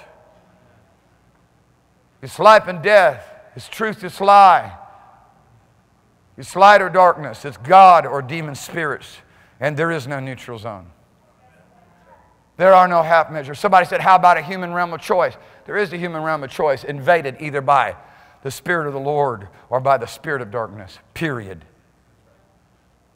Every person in this place, you're creating the world you want to live in. What does that look like? You're creating it by the power and the will of God in the realms of choice. You're deciding, come on now, everything that God has ever said is what every man wants. No man wants anybody stealing from him. No man wants anybody cheating on him. No man wants anybody murdering. Nobody wants anybody running off with their spouse. On and on and on. But when you get off on the selfish realm, then all of a sudden you're willing to take it and do to others what you would never want them to do to you. Father is just and holy in his ways is in the heart of every human being that exists. Everyone, from the most evil men. The conscience of God is there for what it is discovered in the things that they want, the way they want people to treat them, the things they would like to have in their life. It's written the ways of God. It's just that the demonic stronghold results in them living out a life that is everything opposite of that. And the way they treat other people. God has liberated us from that darkness. Hallelujah. The light is shining. His Word. His Word. And I'm always amazed at it in contemplating these things. I'm always amazed that Peter could stand there and hear the audible voice of God the Father. Look and behold, Jesus transfigured, shining, his very clothes shining like the sun. See Moses and Elijah as they talk to Christ Jesus about his soon departure and sacrifice and offering at Calvary. And yet Peter say, we have a more certain word of prophecy. He said, I was there in the holy mountain when I saw the excellent glory, heard the voice of Almighty say, this is my beloved Son in whom I'm well pleased. He said, we have a more certain word of prophecy, whereunto you do well if you take heed, as unto a light shining in a dark place. This word of God, this life-giving, powerful word, the gospel, which we preach now by the Holy Ghost, which results in someone having the miracle of salvation if they will hear it and respond to it. It creates the greatest miracle of a new creation to where everything about our life becomes holy and acceptable unto God, and that's just the beginning of the glory of it. Just the beginning of the glory of it. Just the beginning, the glory of it. We just walk in and took Kashmir as a nation. Just walked in, said, this is my nation. Amen. And watch the powers of God. Just watch the power of God overthrow the powers of darkness. It just happened. I'm not talking about what happened last year. I'm talking about what happened just recently. Walked into Cuba and said, I must have a meeting with Raul Castro and with Fidel. God has sent me to get Fidel into the kingdom of God. People were blown away. I was with the only person in government that has access to government that can make that happen. It's in the works right now. Everything about me in my life is being run down and searched out, and their due diligence, governmental due diligence is being done on me so I can walk into the room with Fidel Castro and bring him into the kingdom of God. Hallelujah. And take the nation of Cuba. It's time. It's time. Anybody that believes, we limit ourselves on the criteria that we have defined for what we believe is success, what we believe is the opportunities and permission to move forward. God defines it entirely different. He defines it on the basis of who we believe, who's willing to obey, who's willing to go for me. You can't stand in His presence too long and not hear Him say, who's going to go for us? Huh? Yeah, I tell you, listen to me. You can't stand in His presence too long. Always amazing. And yeah, even if you're a prophet like Isaiah, a glorious Holy Ghost-filled prophet, who King Manasseh sawed in half. You can't stand in His presence too long and not be overwhelmed with the glory and feel so undone, but He's always got a cure for the undoneness. Ooh, praise God. You have an encounter with God, He's got a cure for the undoneness. As soon as you feel undone, He's got a cure. Hallelujah. Coals from off the altar, held by a seraphim, is good enough to take away your sin and purge your iniquity. Oh, what will the blood of Jesus Christ do for you and me? And you won't stand there too long beholding that glory, seeing His glory, fill the temple. Hallelujah. His train fill the temple. All the majesty and all the splendor and all the power and all the might of who He is. You won't stand there too long. You'll be hearing Him say, who will go for us? He sees it out as a general question, waiting for somebody to respond. God doesn't make anyone. Waiting for someone to respond. I'll go. Hallelujah, says the prophet. That word cost him everything eventually. He's one of the greatest prophets of the Old Testament. God unveiled to him glory in Isaiah 66. Glory through the passages, especially beginning in chapter 40 to Isaiah chapter 66, 42 to 66. Powerful reading, powerful revelation, powerful word of God. Change your life if you begin to agree with it. But it cost him his life in the end. But that's okay. His transition was glorious. Hallelujah. Come on, people. You're living a whole lot longer than what you planned. Listen, get in this realm of the kingdom of God. This vehicle is going to a good destination. I can see on the horizon. I tell you, we headed to a good place. 10,000 years from now, everybody in this place who's willing to walk with God and willing to be faithful unto the end. We'll camp, we'll sit around, we'll talk about these things. You know, you're going to be gathered unto your people and unto your kindred. And unto everyone that you know, and your family members and of your friends that have gone on before you into the kingdom of God. That's the way it works. You're gathered unto your fathers, to your kindred. Ask God. He tells it over and again. All these things are revealed in the Word. Huh? I tell you right now, I'm going to miss out on hell. I'm telling you right now, I'm not going to spend 1 second there. Hallelujah. No. No. I'm not spending 1 second there. In the first second, you'll dislocate your jaw in screams of terror and pain. Within the first 10 seconds, you will be driven completely insane by the screams of others. And that's just the beginning of your eternity in a place called hell. And a loving God is the one who created it, because He hates sin more than you can imagine. He hates sin more than you could hate such a thought of torture and torment. And He wants to give you such wisdom that you would hate darkness and death and destruction like He hates it. And He gives everybody. He's not willing that anyone would perish. Not anyone. God made hell for the devil and his angels, who defied Him and rebelled against Him and wanted nothing to do with Him. But I'm going to tell you right now, Father has given people a choice, and He's gone way beyond the call. Way beyond the call of duty, if you would. He jeopardized the universe. He jeopardized all creation to redeem you and me. He did. He sent His only begotten Son, who was tested in every way that you and I are tested. God manifested in the flesh, who could not be tempted, who subjected Himself to temptation, to be tempted in every way that we are tempted. And it was not some kind of a dry run. It wasn't some kind of a dry run. God risked everything to redeem you and me. He has made a complete salvation. He's made a complete work of it. He's looking for some people who would be willing to lay hold on this eternal life, on this life of God, on this life of the Spirit, that the Word of God instructs us in. Hallelujah. You have no right to live out your own life. You have no right to decide how you're going to act and behave yourself. Hallelujah. As my mama said, get a smile on your face or you're going to spanking on your bottom. Hallelujah. Hallelujah. That's what happens when you're raised in a preacher's home and you're on your way to church. You're not going to embarrass me. Get a smile on your face or a spanking on your bottom.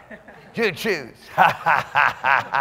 Hallelujah. It teaches us how to start living in a discipline, giving ourselves over to happy. I'm telling you right now, you give yourself over to love, you're going to get filled with love. You give yourself over to joy, you're going to get filled with joy. I'm telling you, sow to the Spirit, you're going to reap everlasting life. The God kind of life, the Spirit kind of life. You sow to the flesh, I'm telling you, I would not want to be you.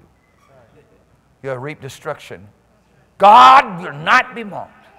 You're not mocking God. You're not telling Him that you know better than He does. And what's fair and what's not fair, because you've been so conflicted with humanism. And you know nothing about divine truth and judgment and reality. Come on now. Get the whole picture before you're so hasty to judgment. Get not all the facts, all the truth. Truth is much higher than facts. Amen, right? You know that, right? You know that, right? Your bank account may say that you have nothing in it. Fact. Truth says God will supply all that you have need of according to His riches and glory. Then you get to decide, well, am I going to believe fact? Or am I going to believe truth? And circumstance unfolds itself to you like that all day tomorrow. And up to this time and point, you have been dictated to right, left, and center by whatever master circumstance said. And you've been dictated to right and left by whatever dictator Mammon said. It's about time that you say no more. I'm serving another God from here on in. Hallelujah. I'm serving the living God, the true God. Hallelujah. The maker of heaven and earth. Praise God, the one who redeemed me with His blood. Woo! Hallelujah. Hallelujah. I'm about ready to start now the sermon that I was going to preach. Because it's about time that God's church begin to move and flow in the realms of the Spirit.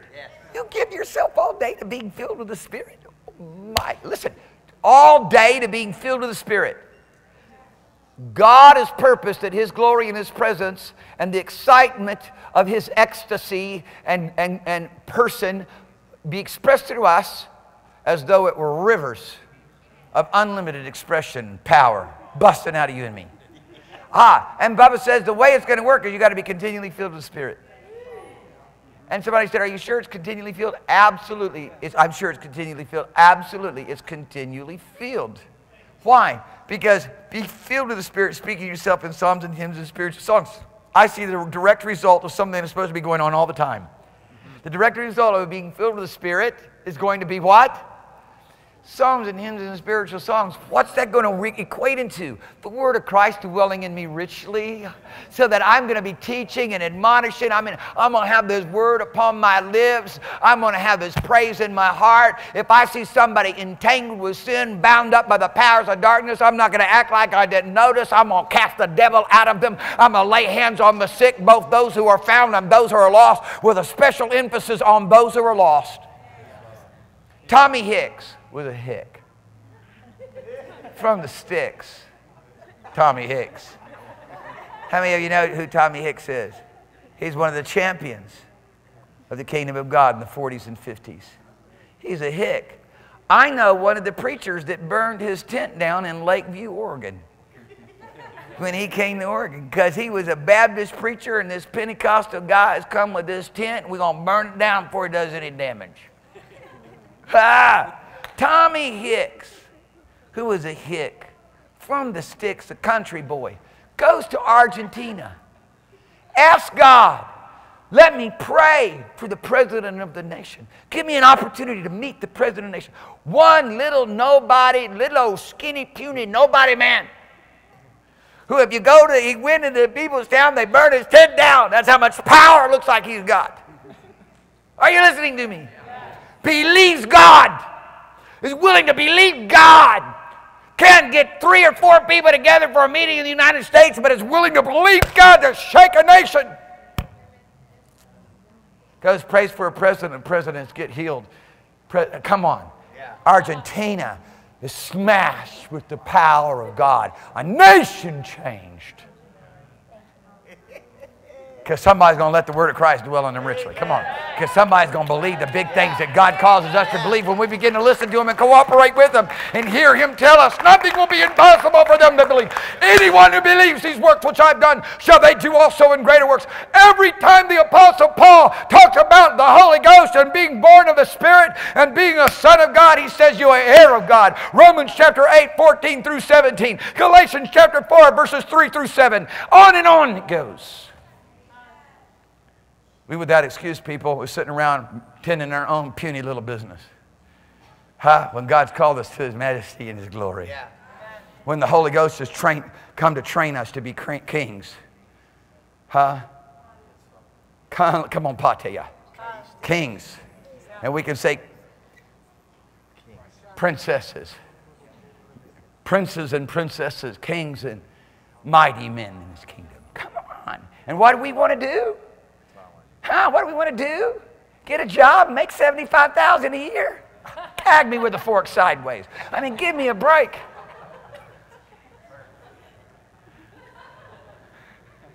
That's what the Valley girls say, right?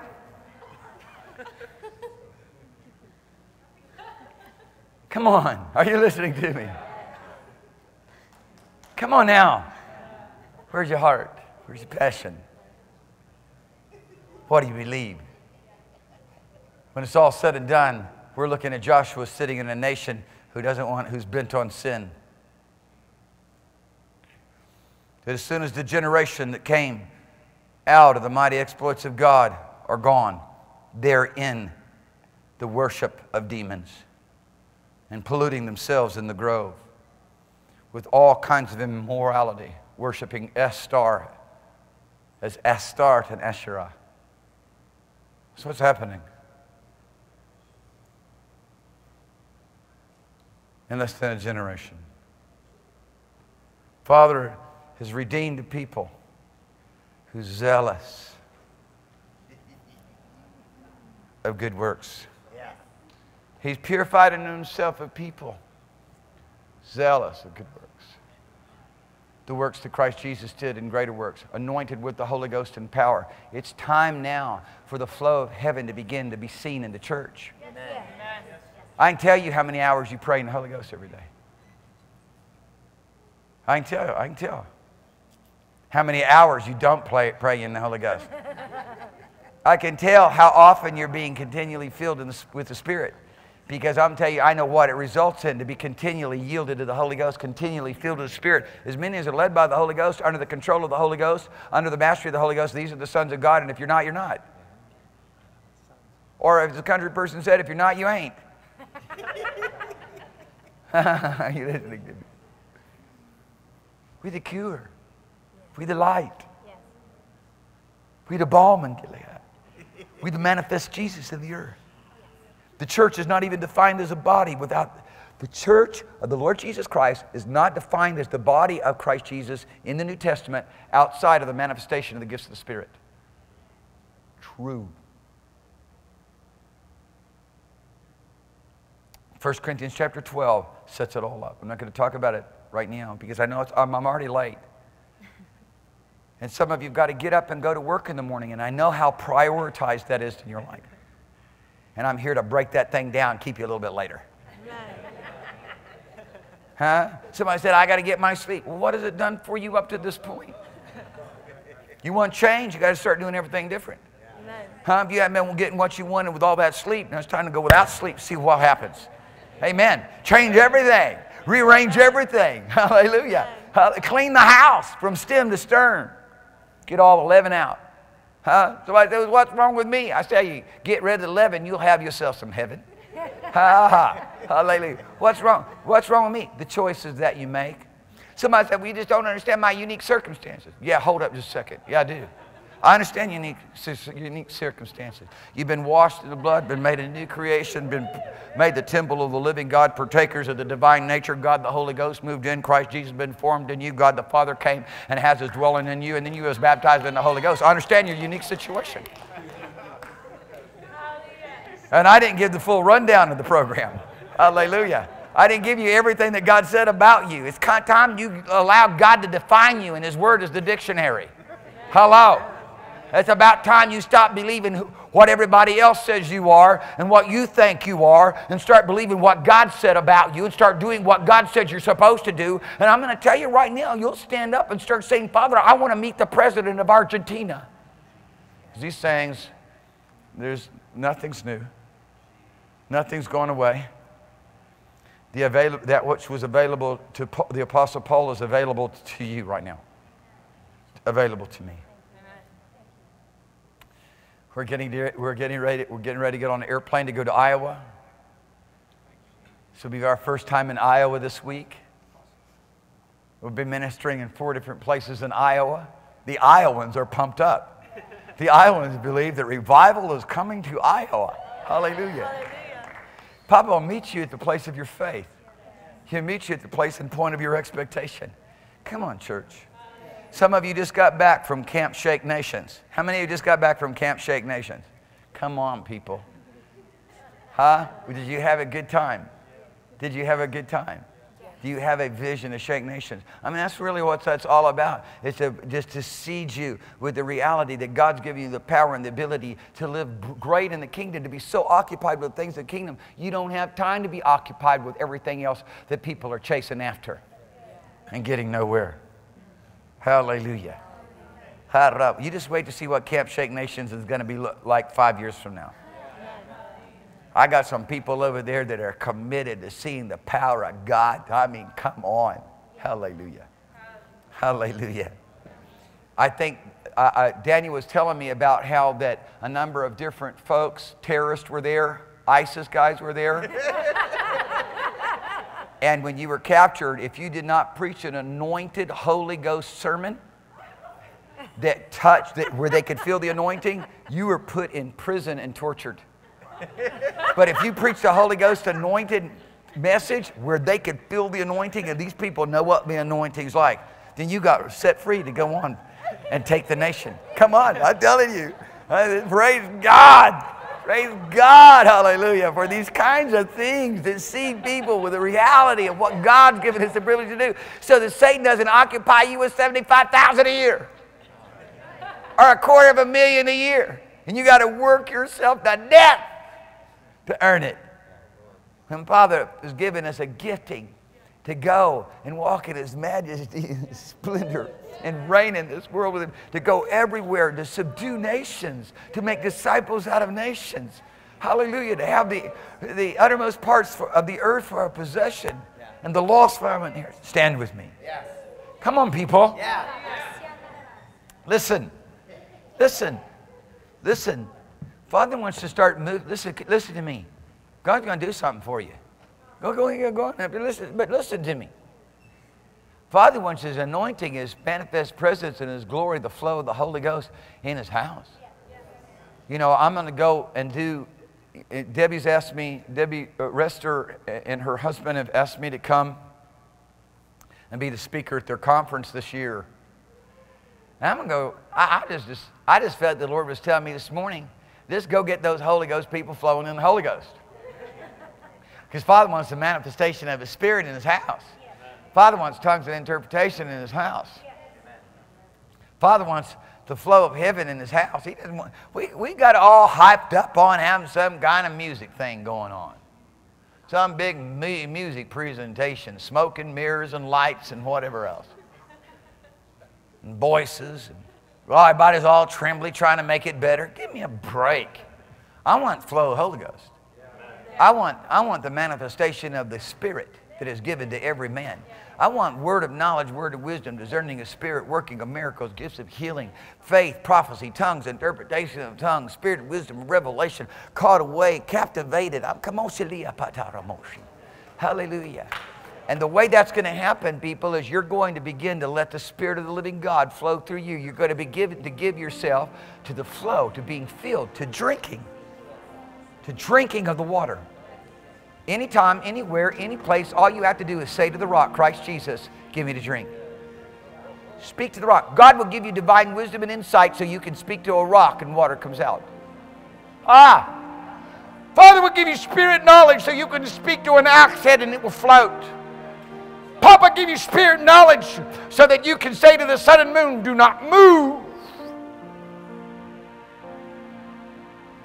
God will give you spirit knowledge that you can say to a little bit of wheat, a little bit of flour, and a little bit of oil, do not diminish. Spirit knowledge to say to a few loaves and a few fishes, you're going to feed 5,000. Not counting women and children. Father will give you spirit knowledge and show you the way in the midst of the water to walk where there's dry land. He'll show you how that a stormy sea can be like a solid pavement. Oh. Father will give you insight and understanding where you know that the dead will rise again before you ever speak. You'll see the life-giving power right there before your eyes and be able to witness the anointing and what Father is doing. So you'll be, because you give yourself to flow in the Spirit, you'll be able to begin to see. I'm telling you, if you'll get, listen to me, if you'll get detached, if you weren't here, listen, the Spirit of the Lord just reminded me of this. If you were not here for this Friday night School of the Spirit, you need to watch School of the Spirit on the YouTube. Because it's really about how to get detached from human sympathy, human concern, human knowledge, so you can begin to function in the boldness of the Holy Ghost.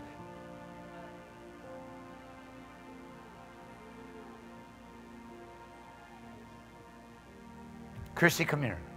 Come stand up here. Because what Papa's going to do, what Father is going to do is this. Come stand up here on the platform. I believe one of the greatest hindrances to the flow of the anointing is human consciousness, self-consciousness. God fills you with God consciousness and everybody disappears in the room. I really like, there's this movie about the greatest game, about golf, greatest game ever played. And when the pro gets up to hit the golf ball, he's looking out on the field and it's jam-packed with people. They're all around, huge crowds. And as he gets ready to get up there, they all disappear. And all they can see is the flag. That's exactly the way I feel in the anointing. That's exactly the way I feel when the power of God begins to work through my life for signs and wonders and miracles. Everything and everybody and every hindrance and every concern and every earthly interest totally disappears. God consciousness. Oh, it's such a boldness. You're suddenly alone with God in a secret place and there can be tens of thousands of people around. That's where it happens. I'm going to tell you, when you begin to learn this, go, if you weren't, once again, if you weren't here, maybe even you were, go back and listen to it. because it will make the difference of whether or not you can stand on a platform before thousands and tens of thousands of people and more and see signs and wonders and miracles, because you're caught away in a realm of divine glory and you recognize you're not even aware of yourself. And therefore there's no limitation. It's just a God consciousness. It's God in me. It's the power of the living God. It's what God has commissioned us to do. Christ Jesus tabernacling in me. If you will wake up in the morning and decide that you're going to live the Word, Christ Jesus, God has called you to live His life and to live His ministry. If you wake up in the morning and you say, I am going to be and live the Word. I'm going to be an instrument in the Master's hand. God's not looking for golden vessels or silver vessels. He's looking for empty vessels. And I'm telling you right now, He's not excluded any single person. And these are the days of the great majesty and signs and wonders and miracles of the Almighty. He's looking for anybody who's willing. Okay, with total abandonment, I surrender everything to you to live your life. Oh God, I'm done with me. I'm done with my stuff. I'm done with all of my attitudes. I'm done with all of my issues. I'm done with my drama. I'm done with all of my cares. I'm done with all of my associations. I'm over. I'm yours.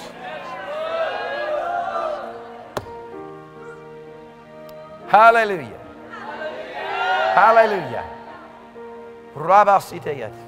Papa's doing it Papa's doing it for you right now. He's doing it for you right now. He's doing it for you. Those songs that you're writing, I'm telling you right now, they're just going to be between you and the Lord, and it's not going to be subject to others' approval. Hallelujah.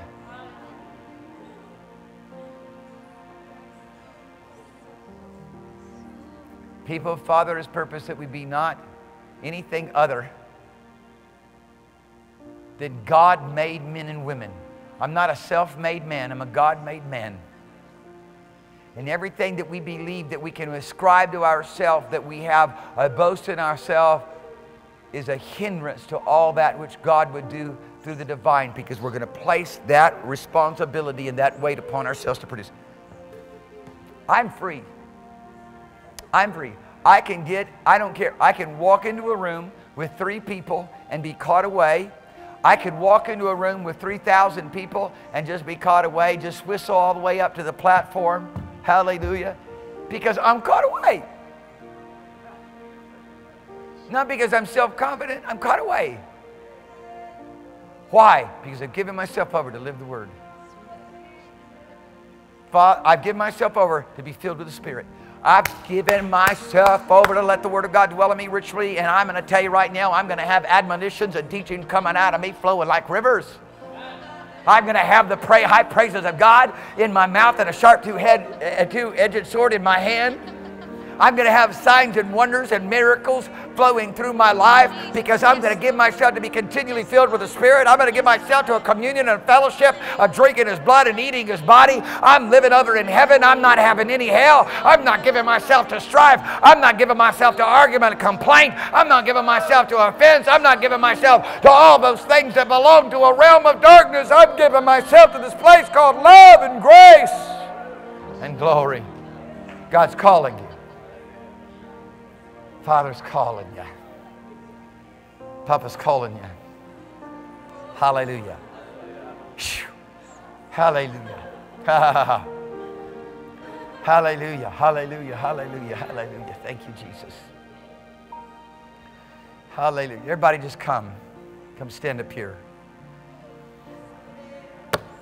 I have asked.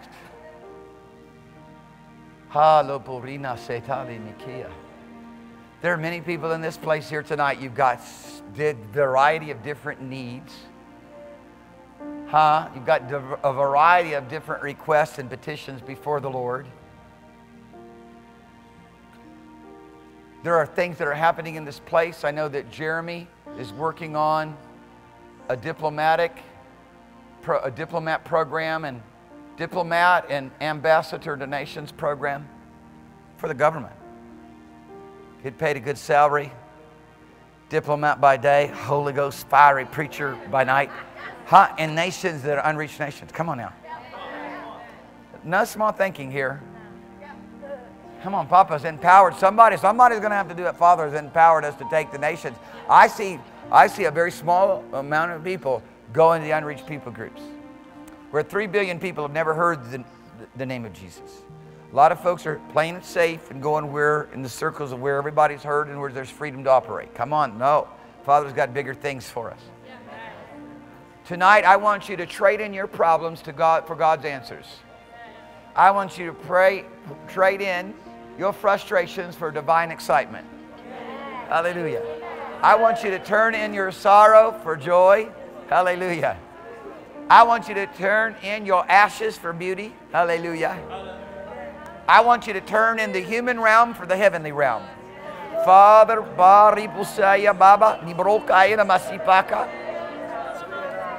wants to give these things to you. The Spirit of the Lord is here. The fire of the Holy Spirit is here. Ah, the great exploits of God and the working of the power of God is here. I promise you, even there where you're listening right now, on the web, right there where you're listening on the web, right there, as you're watching me on the YouTube. Hallelujah. The hand of God is reaching out to you. The call of God is coming to you. All you have to do is respond. You say, who, me? How can I get past my troubles? How can I get past my issues? How can I get past my problems? Simply obey God. Hallelujah. I want you to just lift up your voice to heaven and begin to declare to God those things that you purpose to do in Him. Just begin to lift up your voice and begin to worship Father. Begin to let that go forth out of your heart. I'll tell you in Jesus' name, everything changes tonight. God strengthens you. God equips you. God empowers you in Jesus' name.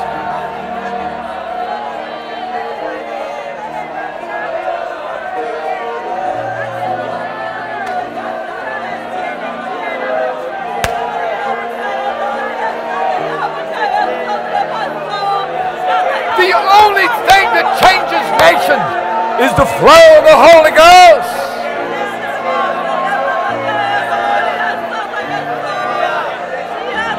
The river from on high. The well springs of life.